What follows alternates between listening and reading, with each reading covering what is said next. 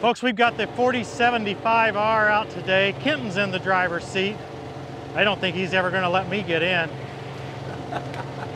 But yeah, we're trying it out with the TS10. I'm doing a little mowing here today. I've said before I wanted to keep this mowed a little bit better this year. We're going to do that. Let's get started.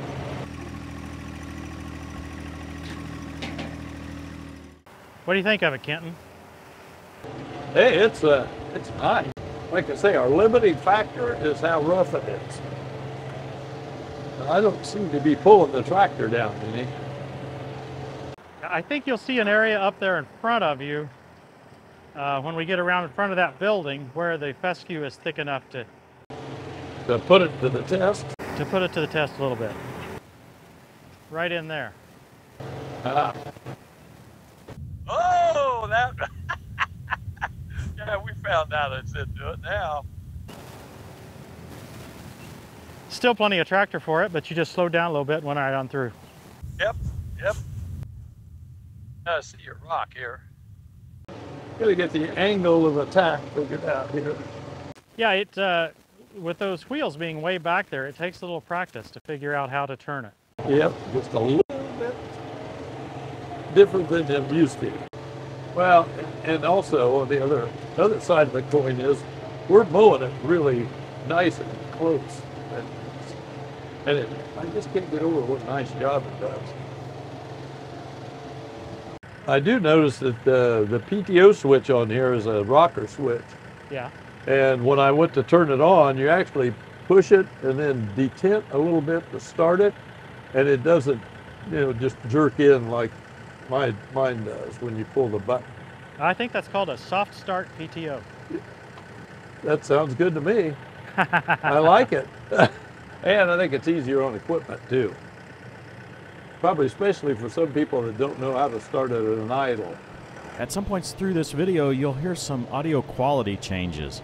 Turns out that sometimes we were out of range for our standard wireless audio system, and in those cases you're hearing our backup audio. That's the audio directly through the Steel Advanced Procom headsets that we're all wearing here.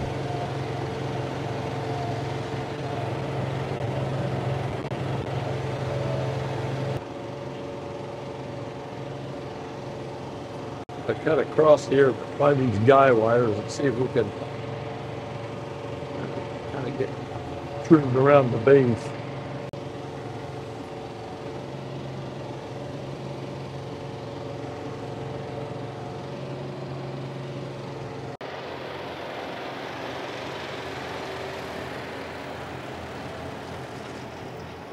Kenton, what speed are you going? Oh, you know what? The PTO is on. So, yeah, there's a if you'll switch the monitor up there, you can switch it from PTO to speed. Oh, I didn't see that. Who's that? Oh. Right now I'm just trying to stay in the seat. Yeah, 2.00. Oh, this is not a good test right here. You may have too much air in the seat. No, I need more cheeseburgers. Yep. We'll work on that as soon as we get done here. Oh. Some ruts out there are really, really bad. They are. Good thing we got weight in ours. I haven't tipped it over. I don't think they're that bad. Come on. Yeah, but you're right. You get into some of that fescue, you can tell that it knows it's back there then. This mower will cut pretty good, but it cuts a little better if you actually mow all of it. Yeah, I noticed that. It's funny how those blades only go out so far. Oh my gosh. Well, you know what it was. We took lunch and you have to retrain it. Yeah. Looks to me like you're doing pretty good on the width. I'm pretty impressed, actually. Well, I really like the way this cuts. It can make somebody that doesn't know what they're doing look like they know what they're doing. And then somebody that's good at it like you make them really good. Oh, flattery will get me to go another round or two. I think another round or two and you'll have it done. I could be getting close. The guy wires are something to keep an eye on, though. I get Christy out with the bin track. Yeah. You clean up the little areas I missed there under the guy wires. Really though, you have pretty good visibility to the mower. It's pretty easy to trim with. Yeah. Okay. Good here. Once you get her straightened up, Just give her a back horn. right in there and get that. The back wheels are just back there further than what you expect them to be. Yeah. And so it makes it not react as quickly quite as you would expect. Yes, I used to using my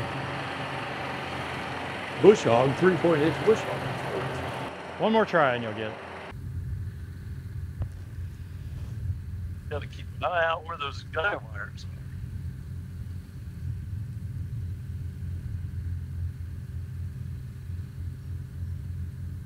That's probably good enough. Don't flirt with danger any more than we have to. So we're running it in A range, and That's plenty fast. I think that's plenty fast. About 3.5, 4 mile an hour through here, and that's as fast as you really want to go. So that's one thing I noticed between this tractor and the 5075E. I think with the shorter wheelbase, this tractor rides a good bit rougher. Oh, yes, that would make sense. I noticed that even, just, when you're roading them down the roads, why they bounce around a little more.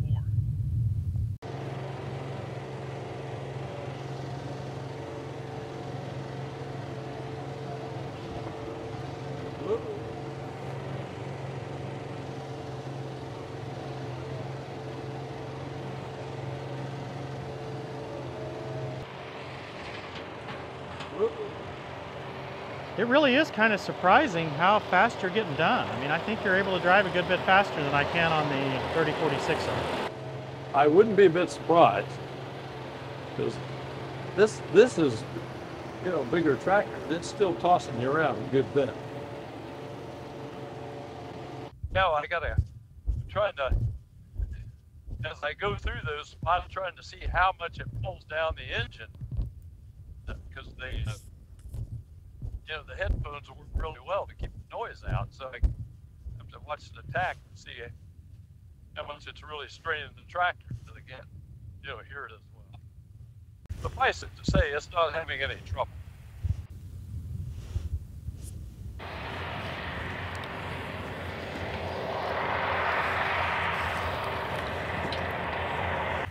Well, it is amazing what a nice job this one does.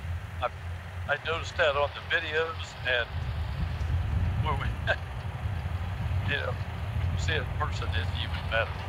Yeah, it really puts a single spindle mower to shame. Yes, it does, and that's what I'm used to using. And it's a nice job. Now, someone asked about road speed. I saw looked like a max of about 22 miles per hour. That was based on the gauge in the tractor here.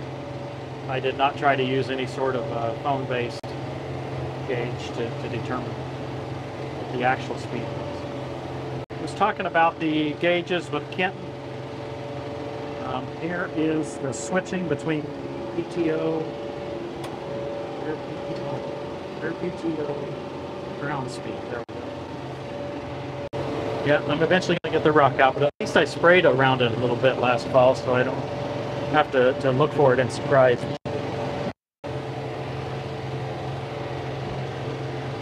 The ride is quite rough.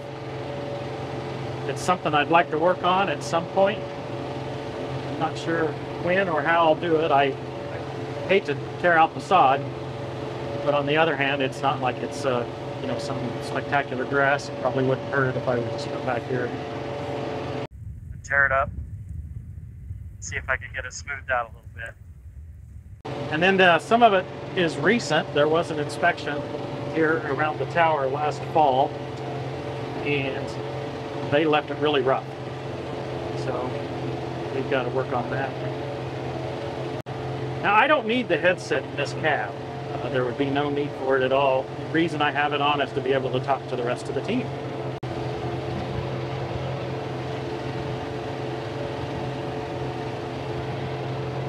I'm finding the maximum speed in the low range to be 4.5 miles per hour. Again, that's going by the display here. Don't know if you can see it or not, but yeah, I'm bouncing around like crazy. So that this camera image is showing you how it feels, except I am in the air seat. Yeah, so the air seat does help that a little bit. That's about what I think in my 52, that's what it was. This tractor just doesn't pull down very much. I've got one little adjustment issue. It says the parking brake is on, but it's not really. It just bounces up a little bit, and so I have to put the parking brake back down or push it. It's just coming up one notch. It's not really on, but the light comes on. So that's something that could easily be adjusted. I just didn't notice it till I was here today. It is the roughest right in here. But oh my goodness, this is only going to take a few minutes at this speed. Yeah. This is much faster than I can mow with the 5075E because with the 5E, I have to be going slower for obstacles, right? And like I'm here at an obstacle now, and I could slow down with the hydrostatic transmission. But with the 5E, I would just run in a lower gear to avoid going too fast for these kind of obstacles. I hope that makes sense to the viewers. You just kind of choose a good average speed, and when you're in really easy mowing, you're going a little bit slower than you would like, but then when you're around the obstacles, you're going a speed that is manageable. Whereas with a hydrostat, you can do that all just really quick. It makes it so much handier and much more efficient, as what, like you said, and easier on the operator because you can adjust to whatever the conditions are immediately without having to worry about changing gears or whatever. Yep. I just illustrated that. I kind of ran too close to this guy wire, and again, I just let off the pedal and I stopped. There's really no stress, no panic at all, With a gear drive tractor, you push on the clutch and a lot of times try to hit the brakes at the same time, make sure you get stopped. Yeah, it's just more panic. It's just something more to be nervous about. So hydrostatic drive and mowing go together like chocolate and peanut butter. Oh, absolutely. Like Tim and Christy. There you go. Oh.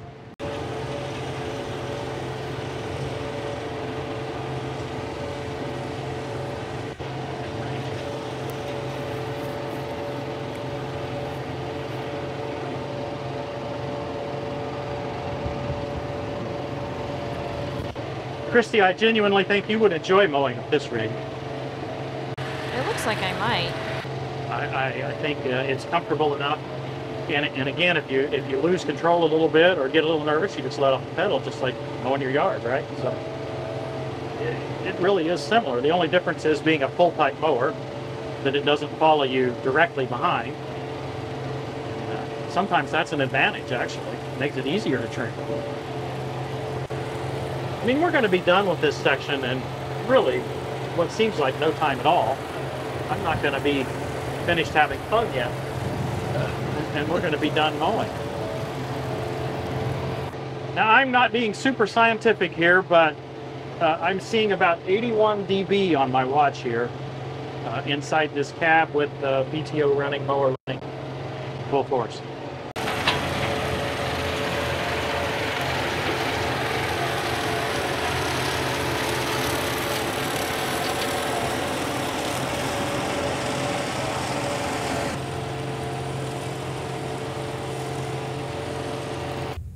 It's got a big pile of dirt around it. I don't want to mow it over. It's a dirt leveler too. Yeah, there you go. It's a landscaping tool. And there's more. Okay, it's not supposed to be a landscaping tool. And we wonder why my blades are always dull. Tell you what, it doesn't seem to hurt the cut quality from the way this looks. Yeah, you looked at them and you noticed the blades were dull as could be, didn't you? Oh yeah, I did. That's another marvel of that thing. It just does a nice job. when I get this finished, Kenton and I will get together and we'll kind of describe the differences that we've experienced between this machine and his 4052R.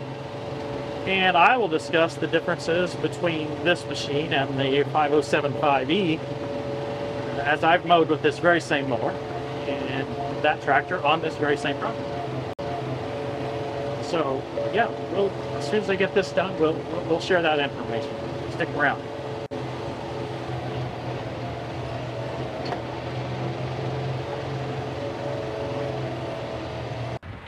It's just a beautiful day for mowing the tower property.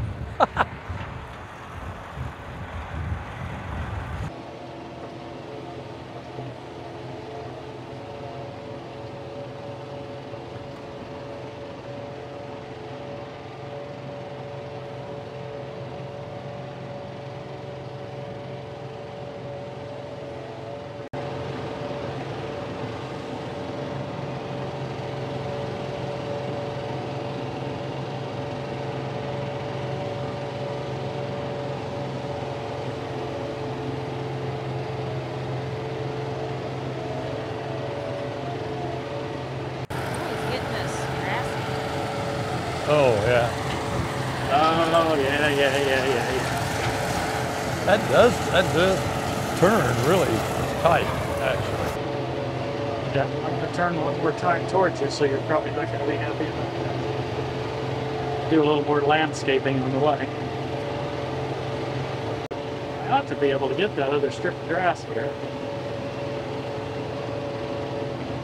Right next to the sky.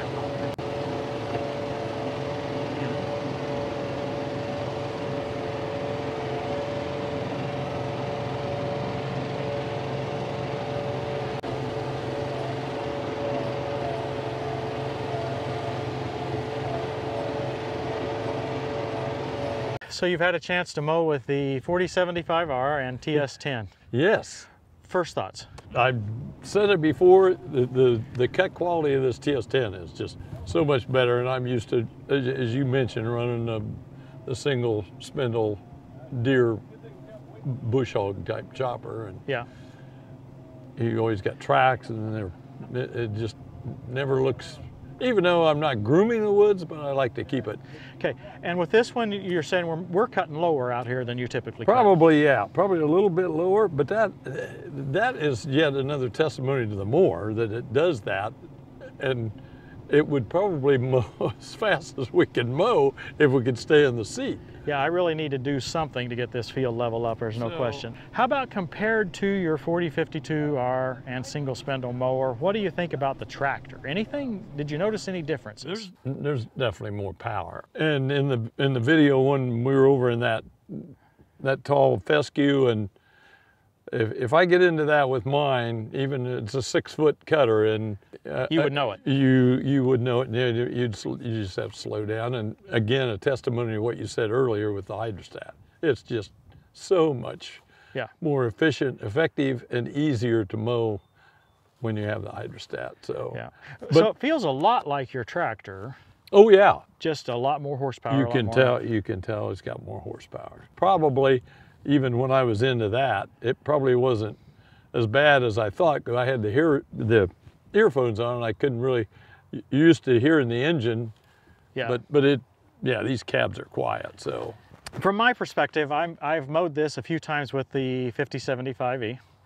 Supposed to be the same engine horsepower. I think it has a little more PTO horsepower.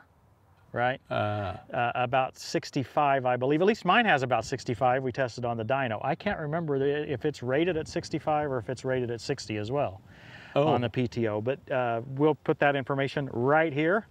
My experience is that this machine doesn't ride nearly as nicely as the 5075E. You got a point there. Now, I thought of a couple things. I did not do anything with air pressure. And there is a white pin mark on the side, on the other side, that says 28 PSI.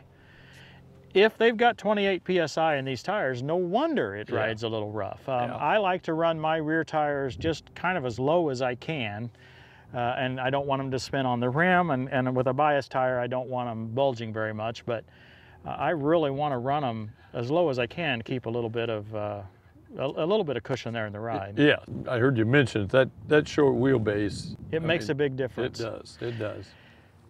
But I think that's more than offset by the hydrostatic transmission versus the absolutely. gear drive transmission.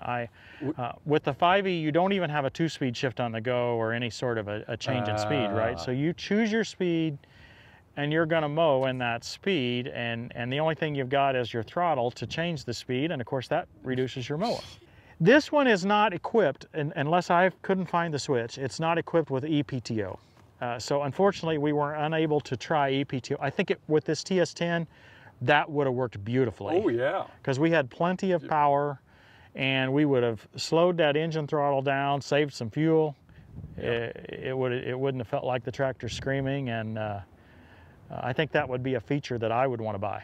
It would, especially as you mentioned in this case where you got enough horsepower to be able to do that. Why not?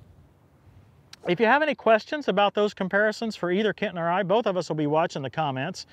And if we get the same question repeatedly, we'll put it in the pinned comment, so make sure to check out the pinned comment.